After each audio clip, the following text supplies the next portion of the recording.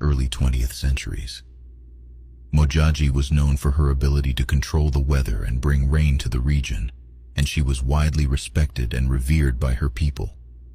Modjadji is also famous for her beauty and grace.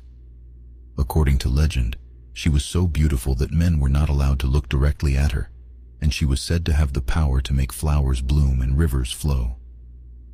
Today, the Balobedu people continue to celebrate the legacy of the Rain Queen, and the current Rain Queen, Queen Masalanabo Modjadji, continues to hold a significant amount of power and influence over her people.